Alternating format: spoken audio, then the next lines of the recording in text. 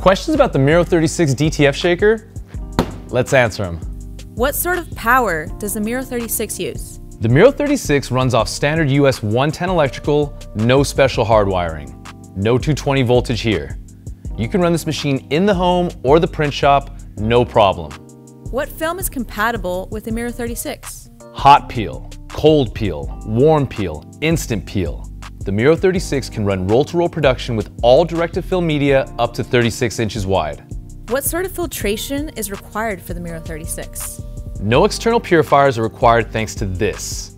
Industrial-grade HEPA and charcoal filtration that purifies the air roll after roll. Can I access my ink during production? Yes. Unlike many of the competitors on the market, the Miro 36 allows you to easily swap new ink packs during production, thanks to its smart film delivery system and design. Its unique sensor placement ensures less downtime during long production runs. No more printed film blocking access to your ink. Can the Miro 36 fit through a regular door? That's a great question, and yes. See these twist knobs? These disconnect easily to roll right through any standard US doorway. No disassembly is required, no need to turn anything on its side or push hundreds of pounds. Can the Miro 36 handle long production runs? Absolutely. We're talking consistent curing and less maintenance-related downtime thanks to its patented curved lower contact heating system.